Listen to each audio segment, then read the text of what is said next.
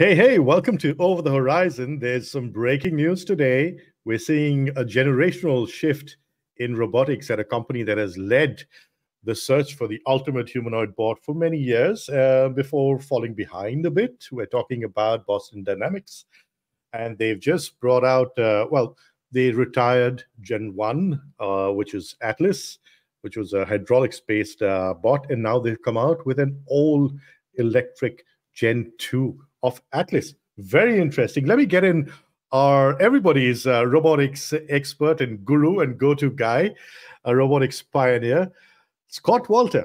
Thank you for your time. Thank you, Royden. Yeah, it's definitely a lot to talk about here and a lot to unpack.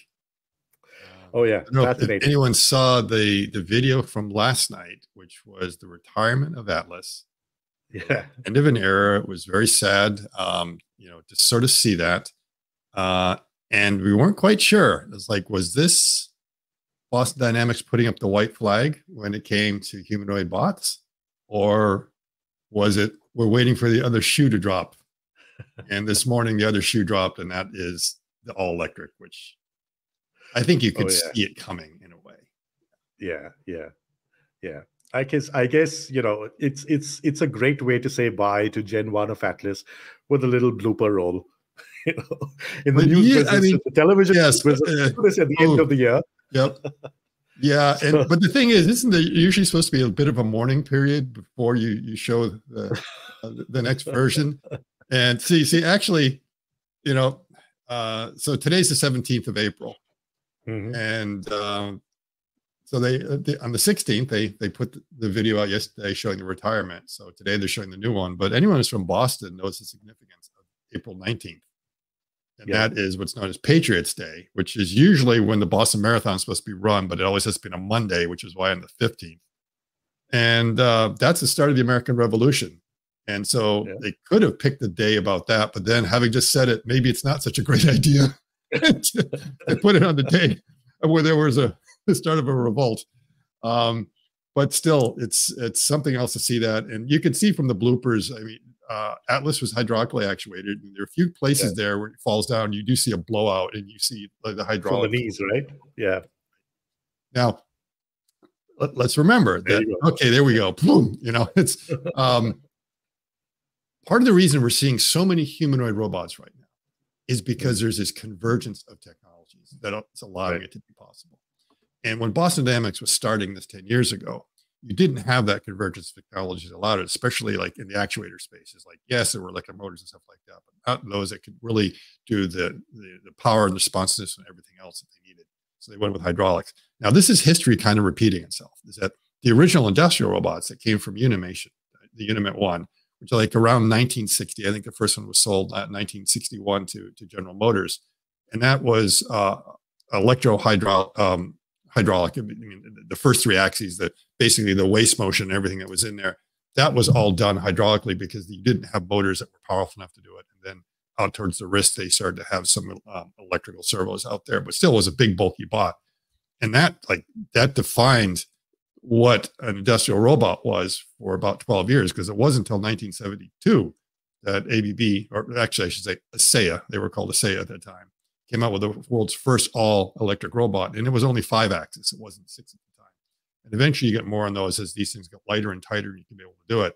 So it took a dozen years back then to basically go from hydraulics to that. So we shouldn't be surprised that, the first humanoid kind of starts out that way, and it takes a little while to be able to replace it. And it was an R&D platform. Now, Boston Dynamics has electric bots. Spot for one, that's electric. And then they worked on stretch and handle and some of the so those are also electrically actuated. So they know how to build electric actuators, or at least use them. They've been around. So it was just kind of like, why are they hanging on to this for such a long time? And that is that, they had a skunk works going on where they were working on the next generation and, learning a lot about it. And it's definitely a revolutionary design from the standpoint of Boston Dynamics. And when we look at it, we'll see it's a bit unique on a few of the things that they're doing. And some things that, let's say, are similar to some of the other bots that are out Yeah, yeah. All right. So just before we get into this new video, really exciting, quite a bit weird. I just the way it moved and stuff. I was, Yeah, yeah. and There was this uncanny valley, and I guess the first thing is that when I saw the video, the first thing I remember was that opening line from Poltergeist, "They're back." Okay. The second thing I remembered with the head turning was like, Exorcist. And so if you get those vibes, and then of course you went right to the Lost in Space vibe. I know, right? Yeah. Yeah. So Because there's head, a lot to unpack. Yes. yeah, yeah. But very quickly, let's just go back in time and remember this started off as a DARPA project. Yes. Yes. And when you listen to people that were part of that project, they talk about that was absolutely seminal because it planted the seeds all over the place. And there are other challenges after where, certainly autonomous vehicles also go back to similar DARPA challenges. Yeah, yeah. And so a lot of the researchers and everything else is here, and that when the history is written, they're going to say that was a very important project. That wasn't just the government like throwing some money around, people doing a few things, because they had to come up with these platforms, they had to work on it. They found everything that was wrong, because that's what engineering is about. It's about working on the design and finding everything that's wrong with the design and how you have to make it better and better and better. It's that iteration. So it is absolutely a very important, and Boston Dynamics was the center of that, because they were pretty much building a platform that all these other researchers were able to use and start to develop on top of. Yeah. All right. So let's talk about this new video that's just come out. It's fascinating. It starts off on the floor and then it starts doing some really, really, really weird things. Shall we just start? Just play it through. And it's short enough, and we'll let the audience get their own impression. And then we'll go through frame by frame. Yeah, this, whoa. Yes. Exorcist. Yes. And then again. And this head. Yes. Mm-hmm. Now, evidently, Robert Plater, who is the CEO of Boston Dynamics, already did an interview this morning. So it must have been made a few days ago and then embargoed, because I can't believe they could get so much so quickly. And he talked about a lot of these things, and then trying to design a head, because Atlas didn't really have a head. They wanted to put one on there that wasn't threatening, that was kind of friendly in a way, and was communicative. So there's a big question. Do you need a head to rotate? Yes or no? And the original Optimus one did not. And then it did. And James Dalma kind of pointed out, well, part of that is to communicate to people around there what is the intention of it. And it seems to be that they agree, because that's what he said in the interview, is that a lot of it was to kind of, communicate the intent and where the focus is, which ways, if it can walk forwards and backwards, you've got to do something to let it know which is the front direction right now, which way is it really thinking of going.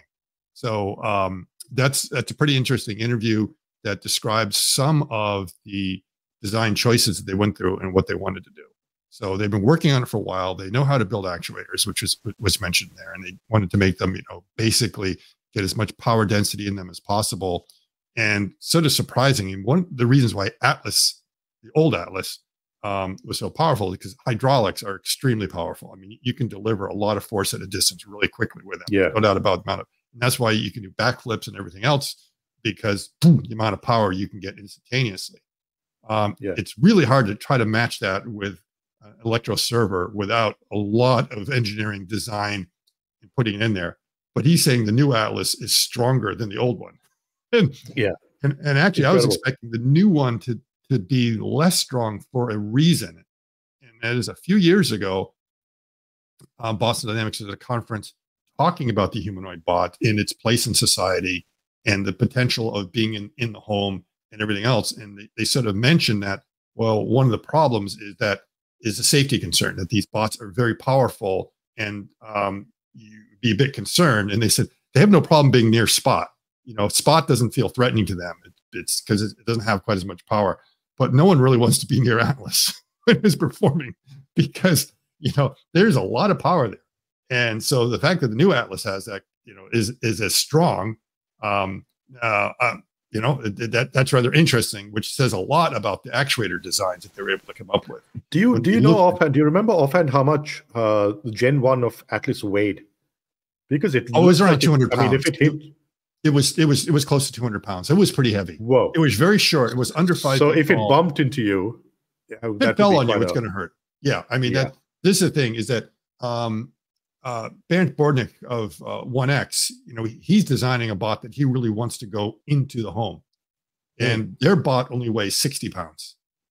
And he says, that's the threshold right there. Once you start to get higher than that, then you have the safety concerns, because if all the bot has to do is just fall on you, and that's going to hurt. And nothing to do with intentionally hitting you or running into you or like elbowing you or anything like that. Just that weight alone can be a lot. So we don't know the specs. I haven't seen the specs on this, exactly how many degrees of freedom. We can kind of break it down and start to do an analysis. But I have a feeling it's not at that 60 pounds. And, it might be, it's probably, I think the Tesla bot and the others are aiming to be around 50 to 55 kilograms, which would be like 120 pounds, something like 120 pounds, that. So again, I mean, 1X is talking about half that. So if they're able to get 60 pounds versus like 120 pounds. And so I bet. Correct me if I'm wrong. Isn't 1X also hydraulic? No. Oh, okay. No, it's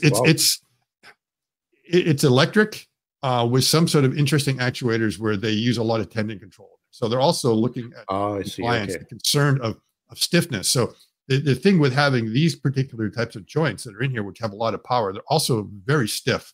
So they are not, when they bump into something, they're going to have to react really, really quick. And even then you're going to feel a little bit of bruising that comes with it. So this is going to be, more of an industrial setting. And again, this is still a development platform. This is not the final version of what it's going to look like. This is their first attempt at an all-electric design, which is going to be refined as you go over time to think about how to be able to manufacture it and everything else. However, they've already done a very good job of making sure there's no cables and everything else. I mean, it almost doesn't look like something you just whip together in a lab. There's been a lot of thought in this thing to be able to make sure there are no snag points and other issues. There are some pinch points and a few things that would have to be covered up to really be able to work closely with humans. But to me, this looks like it's more for an industrial setting at this point, as opposed to the home setting. And there are advantages and disadvantages to, I don't know if you want to call it the creep factor that's in there, the double jointedness. But let's say, I saw foreshadowing of them thinking double jointedness would be a good thing. So they're the first one that really are going double jointed. I think there's like one other Japanese or Chinese bot out there that sort of showed extended range of motion. Most of the humanoid bot companies are trying to avoid extended range of motion, partly for creep factor and partly because it's very difficult telerobotically to teach a bot to have like, a double joint in your elbow or stuff like that. Because humans just don't do that. So that means you're going to need a lot of simulation and different policies for being able to do something that's very hard to sort of show from a demonstration example. Yeah, but they talk about tying itself up into knots. Right. Now, about a month ago was sort of the last video of Atlas doing something that everyone might remember, and that was picking up what looked like these struts out of a bin and then putting them over on shelving. And this is the first time we saw Atlas with a hand, and so we can see the fingers that are on there. And it was, I think it's like a 3-finger hand. And it works by being double jointed. So that means any one of them can become the thumb, if you want to think of it that way, as far as something which is opposing. And it's kind of an elegant engineering solution to a kind of all-purpose gripper that you might see in an industrial setting, but is not necessarily the ideal hand to operate in the human environment. In many ways, when you looked at it, it almost was like, why are they showing it? It's like there's a certain amount of desperation that kind of came through that thing. It's like, why are they doing this? Is it just to being relevant because we hadn't seen anything for a while? Or is it just because they started to work on some design now and they're getting ready for it? So when I saw the retirement video yesterday, I wasn't sure. It's like, okay, do they really throw up the white flag? Or is it really just saying that, okay, that was my first. But But if you look at it again, the That's the fingers action. are double jointed there. Right. When we go to this video, you're going to see the exact same hand design is used. Right. So you'll see that they didn't throw away all that development. They decided that's the hand we want to have. There it is.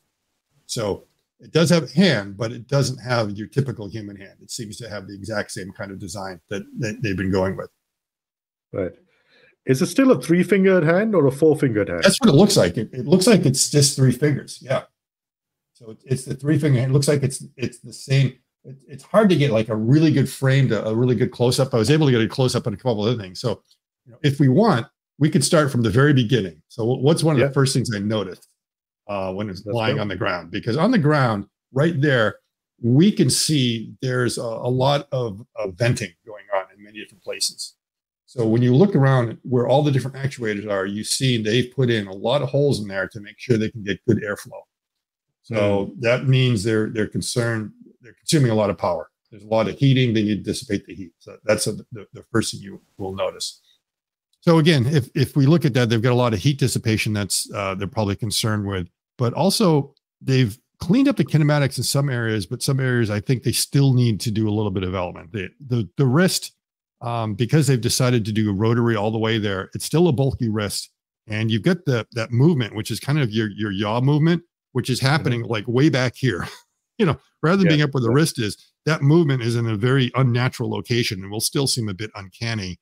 And then you've got, further down here, you have this. So maybe they're deciding, well, that kind of breaking of the wrist is really unusual, but we're going to put it there.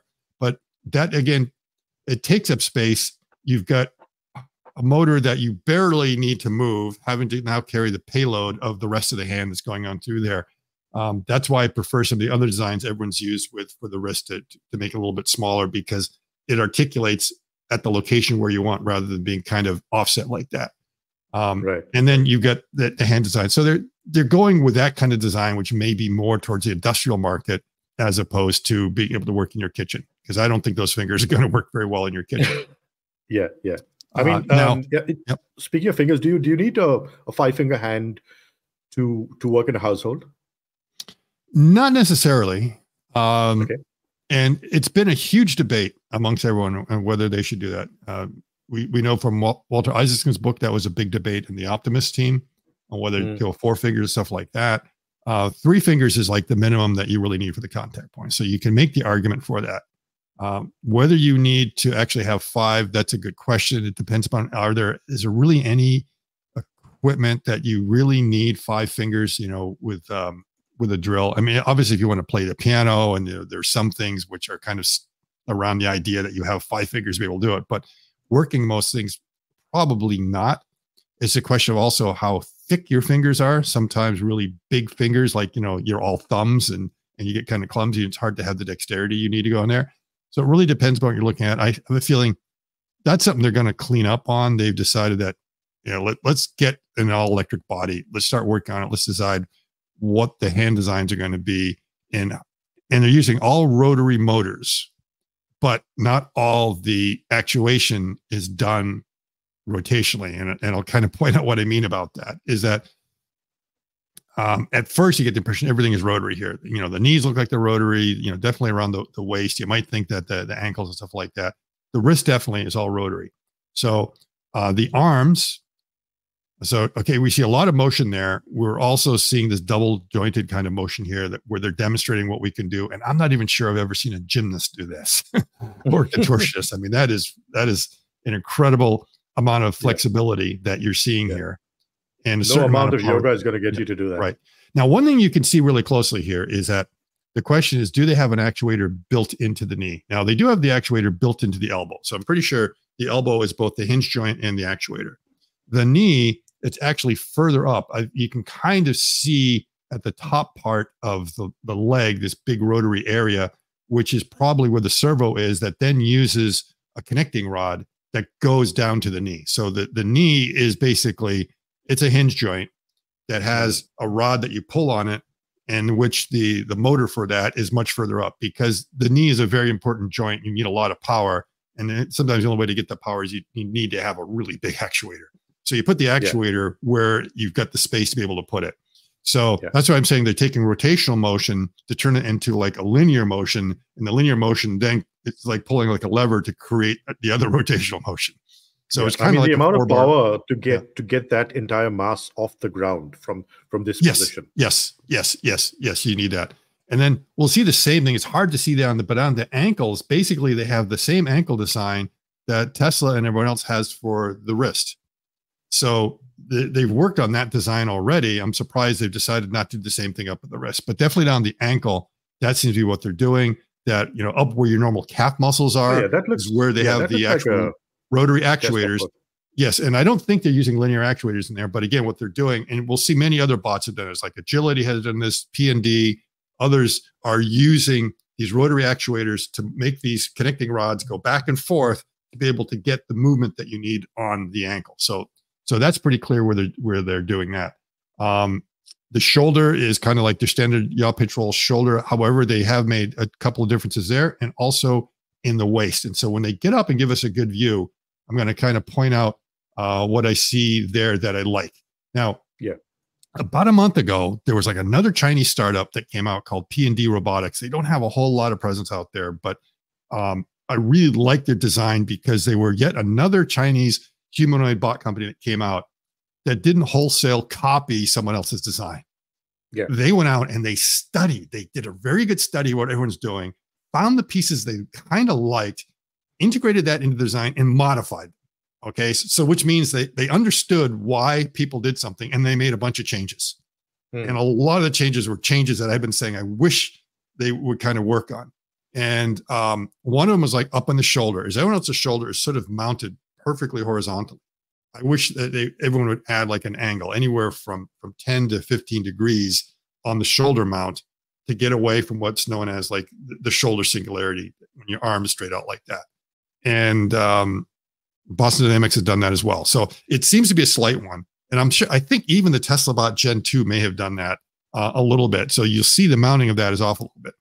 The other thing they've done that P&D also did on the shoulder is that rather than having all three joint shoulder axes align at a single point, there's actually a little bit of an offset. So this roll around your arm here, if you were to extend that axis of rotation up with that, you'll notice it doesn't go to the center of rotations of the other two. It's offset just a little bit. That makes it mathematically challenging if you're writing a heuristic to solve it. You can solve it. It just makes the math like a headache, which is why a lot of kinematicians like prefer to put them together. But there's like a little bit of a mechanical advantage to getting it offset like that, as far as it being closer to the way human motion is. So that's like two things in the shoulder design that I like, that they're following what I think is a good trend. And like I say, the first time I think I really saw anyone doing that was P&D. And then finally you get down to the hip. And the hip, you'll see the other example. Everyone else is, they have the horizontal rotation or mounting the motors on the hip. You'll notice that in the pelvis down there, it's kind of offset a little bit. You see that little kind of funnel shape that's in there? Correct.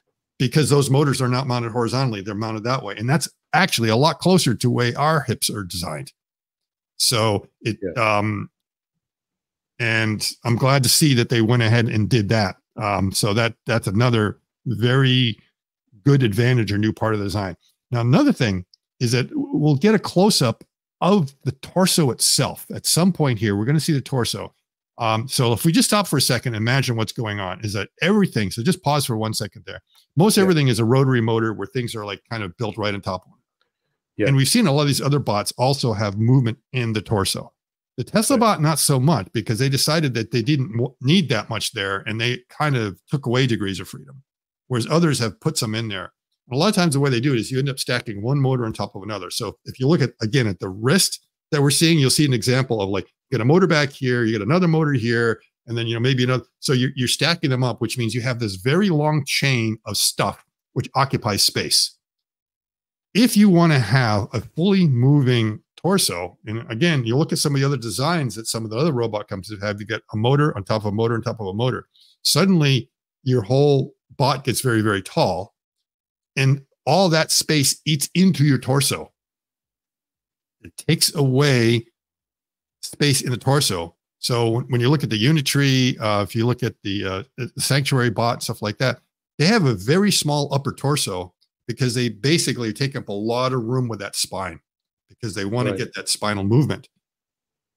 And you'll notice that they have a very big torso. And if you also look at the figure bot has a very big torso. And I put out a post just a few minutes ago comparing it to, and that basically figure was the first time I saw the kind of waist we're going to see here. So when we get a close up right now of this bot, we're going to notice these two levers that are in there. We're going to notice that they're not doing a serial chained mechanism there, but they actually have a parallel kinematic. And I'll kind of point out a little bit what's going on now. Tesla bot doesn't have that, but if we get back to here, when it comes in closer, we are going to see exactly how they set that up. So when it comes around and walks in and keep on coming a little bit more, stop right there. Okay. So if you look down in that torso area, you'll see they have a motor down the bottom that's basically in the pelvis to spin the whole thing around. Right. Okay? Right. Notice that motor is below there. It's not taking up any space. Then they have what is called a cardan joint. It looks like a universal joint that's together like this. And that is an idle joint. So it's not actuated there. The way it's actuated is you've got these two black bars that you might see in there that go up and down.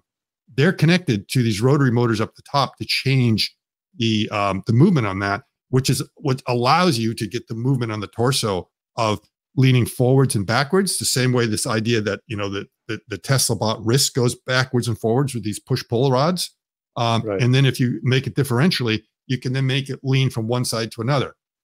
What that means is that those two actuators are hidden on the left side and the right side, kind of where your kidneys are, okay? So basically, they've put those things in there and those motors stay down low. They're not stacked up, which means that area above that thing, that's all batteries, okay? Yeah. So what they want to do is they wanted to maximize the volume of that torso to put a lot of batteries in there. Tesla bot has a lot of batteries in there too, because of the same idea. We didn't want to do it. You look at some of these other bots that are out there, you'll notice I'm like, where are they putting the batteries? Because, you know, the whole torso is basically the spine is coming up and you get this teeny weeny little thing up top. It's like, you're not sticking a whole lot of batteries in there, which is why the lifetime of those bots is only like a couple of hours of operation. So that means what Boston Dynamics is they're not looking at 1 hour runtime here. They're trying to probably get in that same space of maybe up to 8 hours. And also the fact that it might be that, you know, their actuators are a little bit power hungry because they want strength, because they may be making them very, very strong. So that's the reason why they're doing it. That's the reason Figure's doing it as well. And so it's a similar design. They're all going to iterate on that. You know, I'm sure Figures, you know, that was the Figure 01. They're definitely going to be iterating on that design. It's probably one of those things that everyone has seen these designs all over the place. It's not like anyone's copying anyone else. If anyone's copying, they're copying something else that wasn't like a textbook, a mechanical engineering textbook, probably from the 90s or something like that. So these ideas are out there. It's just a question of pulling them in and deciding what's going to be appropriate and why that works. So that's why it's not, you know, in many ways, stacking rotary motors together is very easy to do. You know, because you have the advantage that your actuator is also your hinge. You get a 2-in-1. Nothing could be better than that. So why would you go to the expense of putting in those little lever arms there and all that? Because there's extra pin joints in there. It's making things more complicated. Well, because space claim. You're trying to find a different way to do it. Yeah. And just to go back to the point of the power and how many hours it can work, I think from one of our earlier discussions, I think a digit from Agility was about 2.5 to 3 hours per charge. Yeah, I think it might, you know, depending on what it's doing, might be able to hit as high as 3 hours. They were definitely running it for at least from an hour to 15. They may have been as high as an hour and a half at the trade show they were at, but they were always clearly well past an hour. I was looking at when they would do the exchange and stuff like that. So it's like, okay, they are. And I think they could go 2 to 2.5 hours. And then you get a charge, and they charge really quick. So all of them are around this idea of charging very quick. Barrett of 1X, their bot will run for about an hour, and it's a very light bot. So it's not going to require a whole lot. And part of keeping it light is also, if you only want to be 60 pounds, you cannot have 10 kilograms of batteries. That's your mass budget right there. So I think that's about where the Tesla. That is a limiting factor. Yeah, I think I guess I have to double check, but I think the Tesla bot's at least 10 kilograms just in the batteries itself. So if you want to make it Well, lighter, hang on. to make it lighter, you don't need as much battery. The main thing is charging. So what 1X is saying is that all their customers want is a 5-minute recharge. If you can charge in 5 minutes, we're fine with like an hour of total usage before we have to charge again. So then how does that work out for the household? Because if you have to, well, the household, that's perfect because it's you know, the household is not a factory where you're expected to like work 8 hours straight or something like that. The household, we just get cleaning duties that have to get done. And like, you know, you work for 50 minutes and you go sit down and take a break. I mean, it's like, everyone does that. It's like, come on, right? And when you got to do duties around the house, all the chores, and your wife is getting to once an hour, you're sitting down for 5 minutes, right? So it's like, and in many cases, you don't necessarily be fast so long as the job is done. So like one thought I've always had is like, okay, there's 2 ways I can get my lawn cut. I can have a professional or I can pay the kid down the road. The kid down the road is going to bring his small little lawnmower and he's going to be pushing around. It's going to take him like 90 minutes to do my lawn. The professional comes in, he's done in 20 minutes. Okay. Now, all I care is that when I come home from work, the lawn is cut. I don't care if it took someone 90 minutes or 20 minutes, so long as it's done. And the kid down the street costs $15. You know, versus, you know, so I mean, that's the thing versus the professional, which might be like 35 or $50. So it's like, okay, is time of the essence? Time isn't necessarily the essence so long as the task is done in a timely manner. That's the big difference. And so the household bot, you don't need to be super quick, and nor do you want to be, because that's dangerous to have something that is running around your house like the Flash. It's just like, no, things are going to get knocked over. In an industrial setting, it may be a little bit different. So this is the big thing everyone's talking about is, what is battery life going to have to be like? Do we need to have an 8-hour battery, or can it be a bit lighter? Do we do swappable and everything else? But I can see with Boston Dynamics, they're making sure they have adequate battery life to be able to do something. It's definitely going to run more than an hour. I'm sure they get a couple of hours out of that thing. Okay, I have a question before we proceed further, and I want to go back to the genesis of Atlas. So it was meant to be essentially disaster response, right? Exactly. So it was meant to be really, really hardy. It was intended to have a lot of power, or at least the requisite strength and power to deal with circumstances and the environment. When, you know, if you have to rescue people from a collapsed building, you need to be able to pick up heavy loads, right? Yes. And you need to be able to work for an extended amount of time. Right. Do you see that ethos still being carried over in Gen-2 of Atlas? Possibly. You know, if it still get the same strength, that could be rather interesting. And I'm not sure what the endurance is that they were looking at those time. I think they were saying it's like you should get at least an hour out of it, because, you know, hopefully if there's a burning building, you get the person out within an hour, not 8 hours. So you don't need an 8-hour battery. You just like whatever's needed to get in there and do it, unless it's some sort of long-term disaster. The spot bot is very good at being able to get into very narrow areas. And, you know, looking at this, as remember the discussion we had with Nathan Peterman, and that I was saying that the problem with these bots is that their walking speed is not quite the same as the humans, but it's really bad. They're all really bad at being able to do the pivot.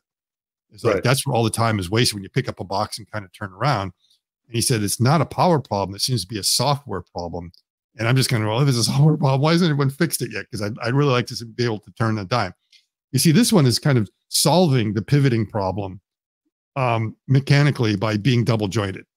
And it's just going to be weird. I mean, the box is going to be facing this way, and then the legs are going to come around, and then the whole torso is going to spin. And so, boom.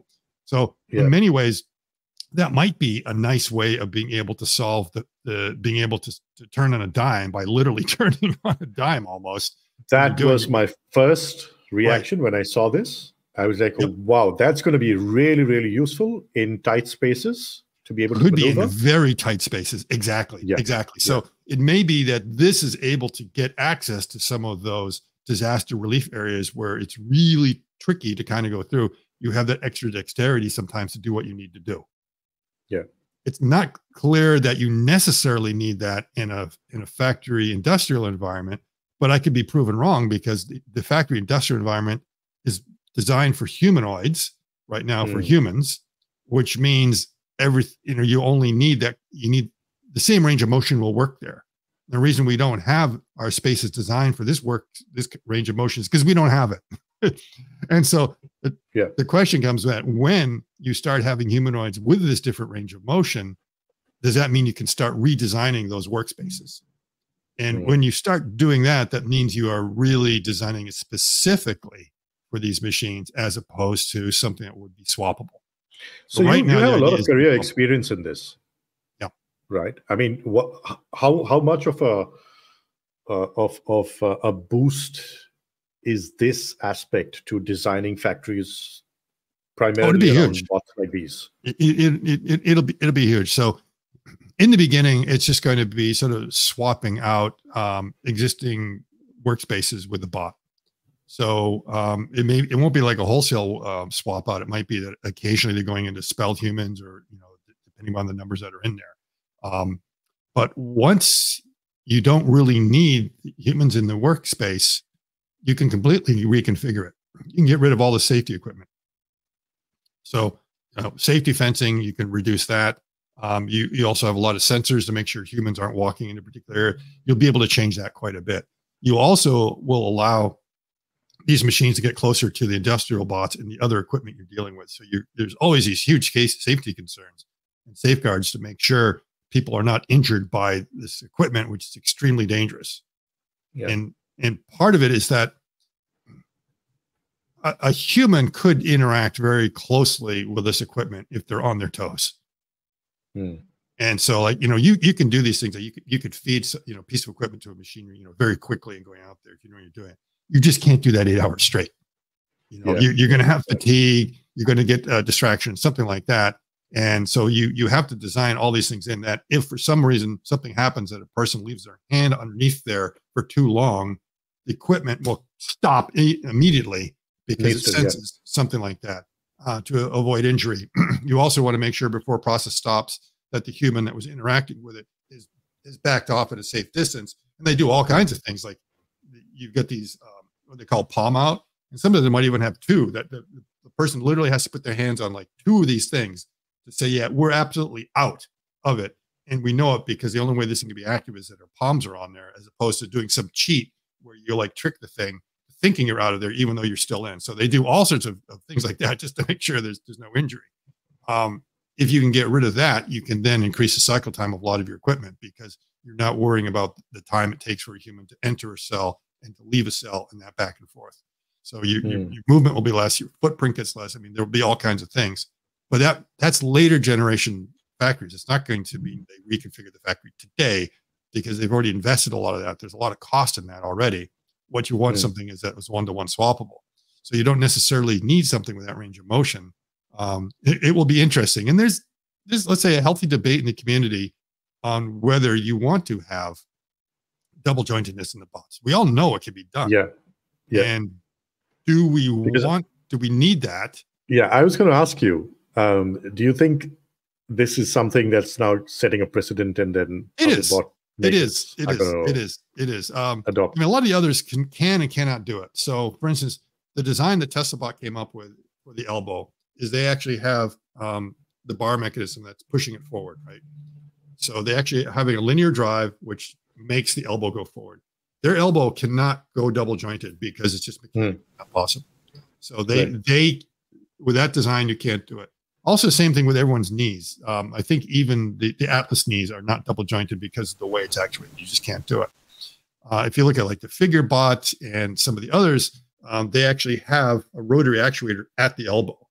And same with a lot of the other bots from China. They could be double jointed on the elbow without a problem. The other thing that I think was it the Xiaomi bot, I'm trying to remember, was they showed also an example where they could rotate the elbow by such an amount to kind of come around. It was almost being like double jointed on your elbow. So they had their wrist coming around quite a bit on this.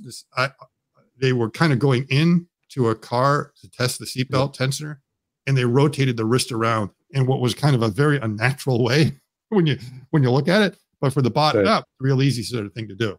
Now, was that a result of a greater number of joints? No, it's just that the range of motion is better because they were taking this range of motion here on the wrist that we can do like that. We can go back and forth in this. This is basically your wrist roll. And when you put a motor there, in theory, that motor can go like plus or minus infinity if you want.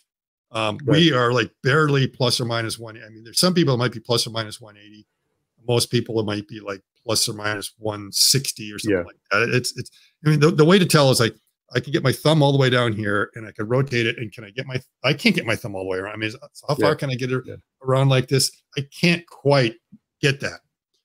With these bots, they can do more than plus or minus 180. They could do maybe plus or minus 360. What's going to limit them is the cabling that goes through.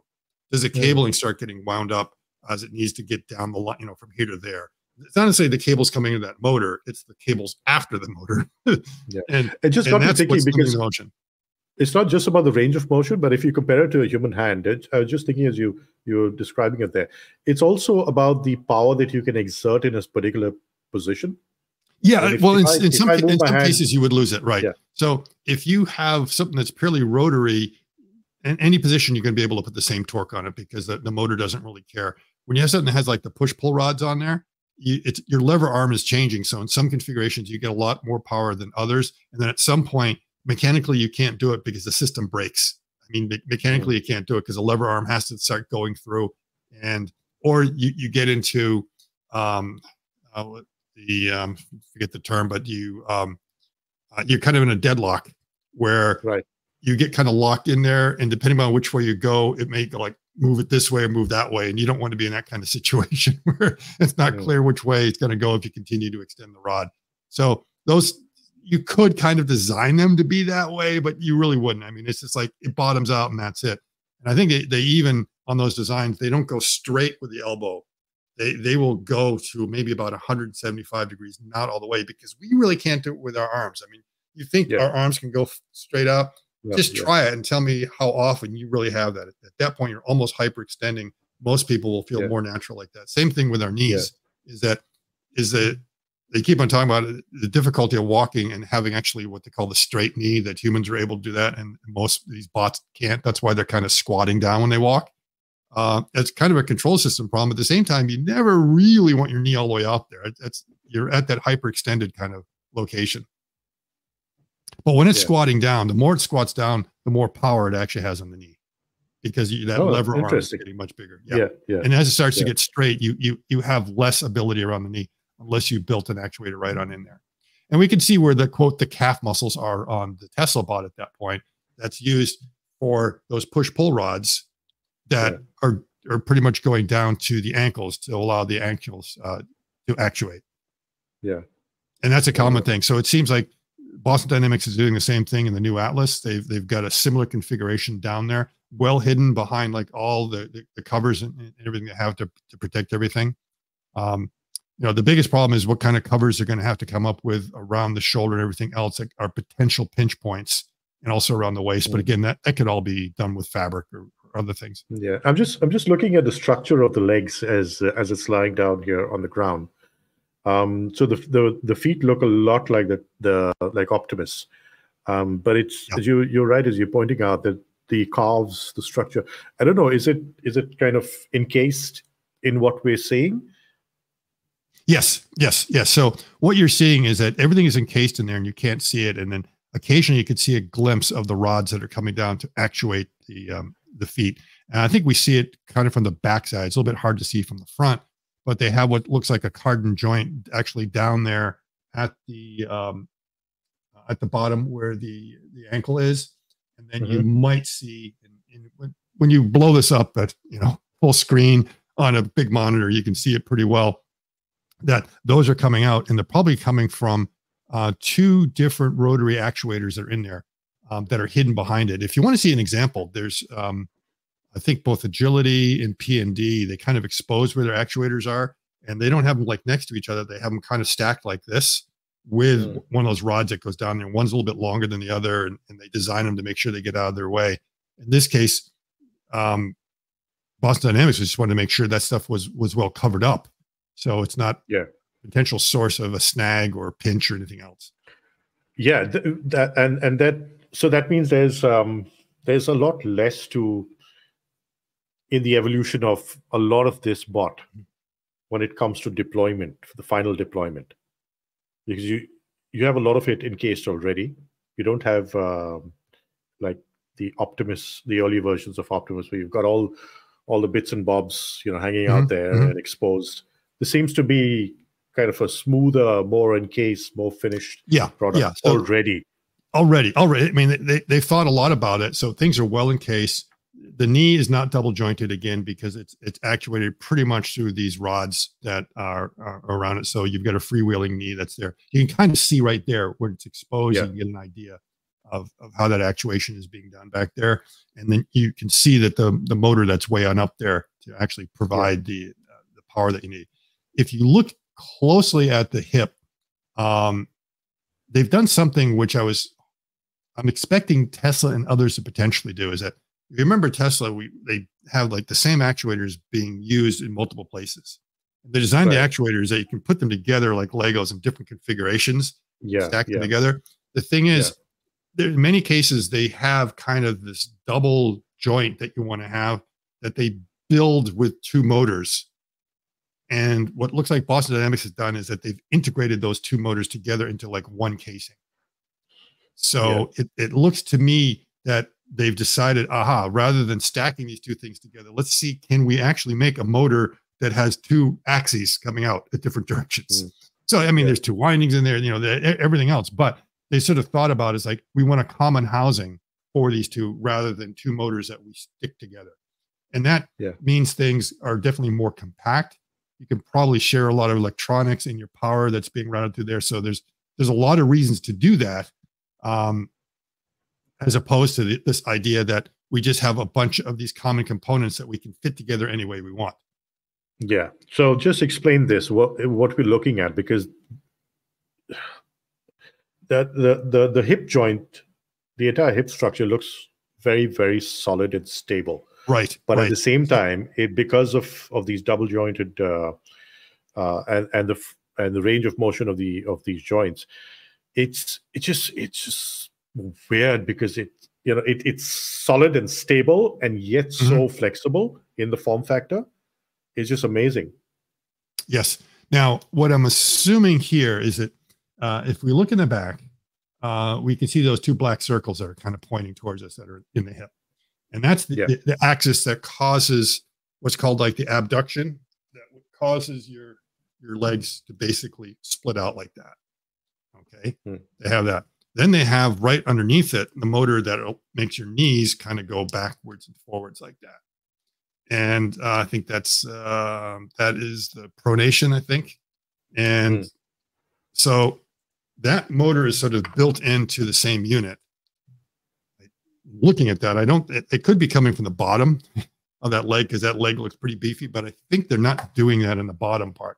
I think the actual motor is up a little bit higher because there's no reason why that whole housing would have to be so big if you're only doing it for this actuation.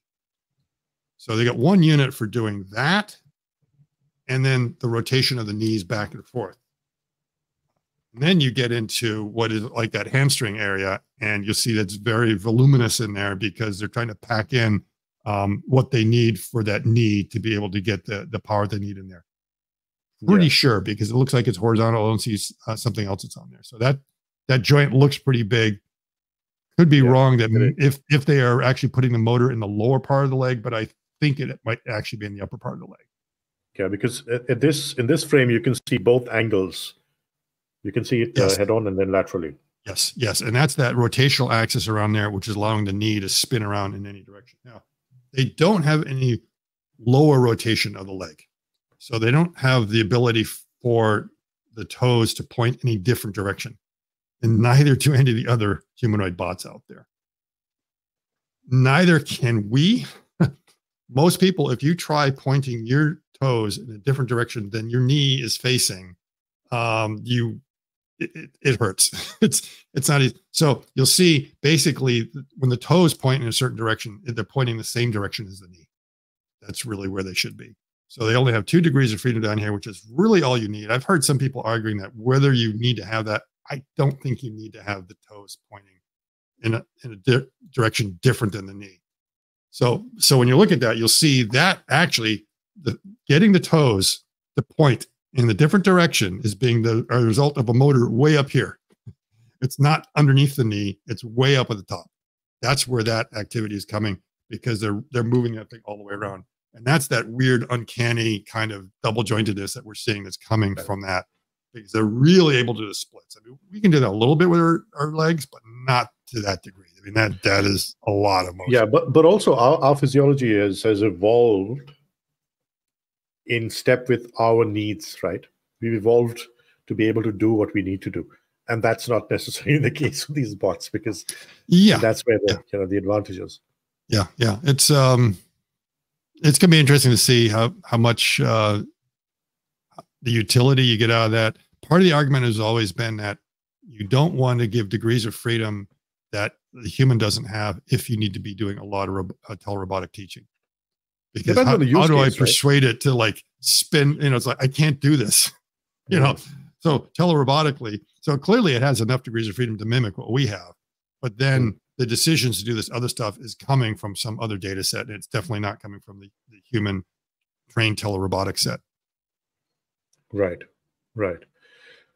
So then what? But then you can always have a bot like this with this range of motion and the double joints to kind of learn by watching, like Optimus learns by watching videos. Yeah, it's part. And that's the part next level.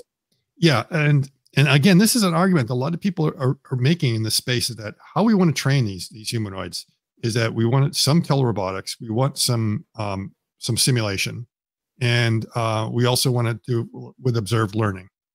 Yeah. And the interesting thing that Bernd from One Axis said is that they are finding that real world beats simulation. That once they get in the real world, they can teach tasks a lot quicker than through simulation, because the real world physics is, correct. Yeah. Whereas in the simulations, it's not. And you might say, yeah, but I can do 1 million simulations in a computer, 1 million iterations a lot faster than I can do 100 in the real world. And he's like, yeah, not so quick. You'd be surprised. We're getting to that point that they're doing it like in 10 shot or 100, not having to have millions of that. And a lot of it comes down to cost and time. He says that sometimes it's more costly for that compute, because that's a lot of compute. And while you may think it's pretty quick, you can do it the same way. So you want to have that ability to be able to teach it. And if it's, what's the point of giving it degrees of freedom? You can never teach, because the human operators aren't going to. The other thing is that, how much they're able to sort of observe, because eventually you want to be able to show the bot by showing a task that could be a video. And it needs to be able to relate with what it sees in the video on there, which is kind of an argument. It's like, why you want to have 5 fingers? Why you want to have the hand very much like the human hand? Because if you have a really weird kind of hand or gripper, then it's very hard for the robot to understand, oh, wait a minute, what is it I'm supposed to do here? And then we'll be able to relate in some cases, because think about it. Our pets seem to understand the idea of catching a ball, right? They see us humans catching it with their hands, but they can't catch it with their hands, but they get the concept, and they know they can do it with the mouth. So sometimes, animals and others' intelligence can understand that, oh, okay, I don't have that same set of manipulators, but there's another way. The solution can be different. Yeah. Yeah. So hopefully, they're understanding that and figuring out how to do that. But you still want to have a good mapping. If your mapping is very different, and this is part of the argument, it's like why we don't have these arachnid bots, because it's like, how are we going to teach these things? It's like, you need Doc Ock, right? To be able to do something like that, to be able to kind of relate to it. So the idea is the closer it is to the human body, the easier it is to do that mapping. Now, the argument is like, well, you can still teach it. It still has the same degrees of freedom as us. It's just a little bit more. That's all. Greater range of motion. Yeah.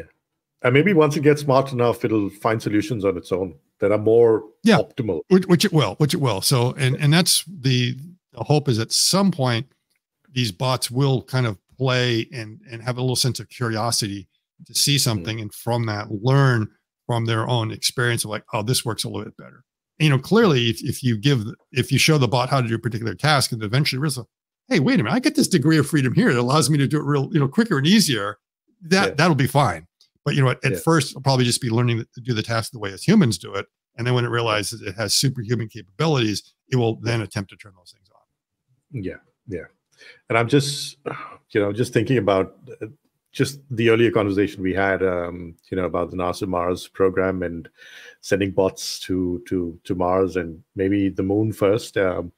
Just the use cases are phenomenal. And with this extra level of flexibility and range of motion, wow, the mind boggles at the use cases that we haven't even begun to think about right now. Mm-hmm. Mm-hmm. Yeah, absolutely. Absolutely. So, it's, I think it is really interesting to see that, Boston Dynamics did not disappear. They're going to come back swinging. It's been actually the past couple of weeks have been maybe a little bit quiet on the bot front. We had a lot of the announcements. We had the NVIDIA, which obviously had a lot of excitement there. And Tesla has been extremely quiet. And now this kind of comes out to fill that. We'll have to see what comes out. And the other thing I do want to point out is look at the number on the back. Yeah. I was just going to come to that. But okay, so before, let me just, it flips around. Hang on. There you go. Yes. It's not just number one. It's 001. They're kind of sending this little signal there that we don't plan on making one or two. We plan on making them hundreds, not thousands. So, it's crazy. And do I spy a kill switch there?